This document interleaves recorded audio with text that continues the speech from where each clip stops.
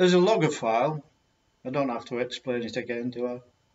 I have a firm dislike for those words where people take two things and join them together.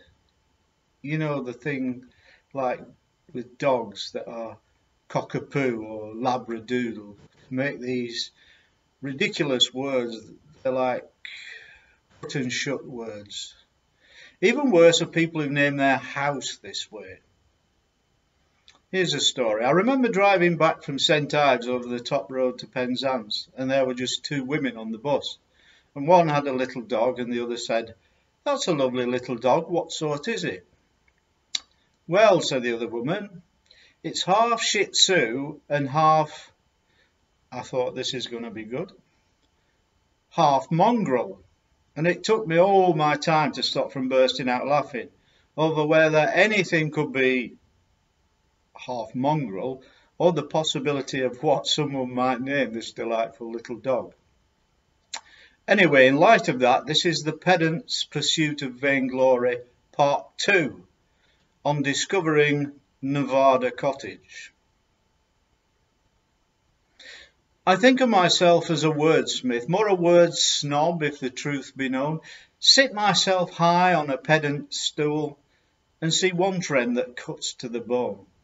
The thing that really scuppers my boat, it sends my longship sinking in flames, is the forming of a hybrid word cut and shut from another two names. Take dogs, Labradoodle, Cockerpoo. I'm assuming that you will agree they cost much less when they were crossbreds. It's half bulldog, half Shih Tzu, if you ask me. So when owners of a cottage who are stuck for ideas then decide to angle grind and weld a new name, a little part of me dies inside. With the names changed to protect the guilty, let's try it with Anthony and Kay. K-tone sounds less like a house and more like cheap headphones you'd buy off eBay. Sandra and Barry, please tell me why Sandbar Cottage is miles from the shore. No one else at 2B are not to be praised for calling their home Elsinore. Shouldn't a cottage take its name from its location, character or view?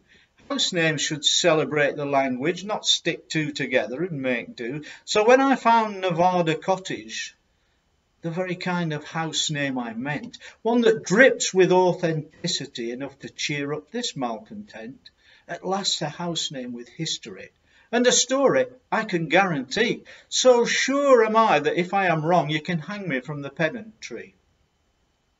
Our hero, laid low by circumstance, the price of tin enforcing his hand to an exile away from Cornwall, found him washed up in an unknown land. He wrestled hardship onto its back by mining gold out in Nevada, then came back home resurgent and placed a foot on the property ladder. I stand outside Nevada Cottage. There's a light on. I've got to know more.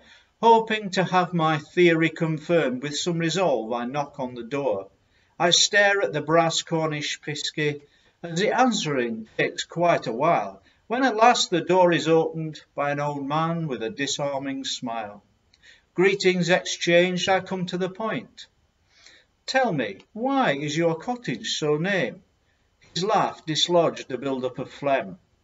Best come through, he finally proclaimed. The missus is in the back parlour.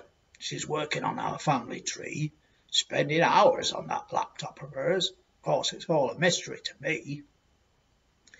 And there she was, sat at the table, amid files which backed up his story, eager to impress with my knowledge the pedant's pursuit of vainglory. I surmised that their cottage was named from a life better lived post-downfall.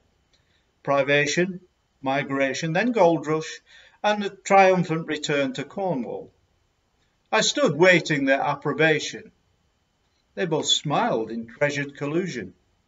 Nice story, boy, but wide of the mark. The dropped jaw betrayed my confusion. It's much simpler than that, said the man, in a rasp not unlike Darth Vader. You see, my name is Neville, well, Nev, and this is my wife. She's called Ada.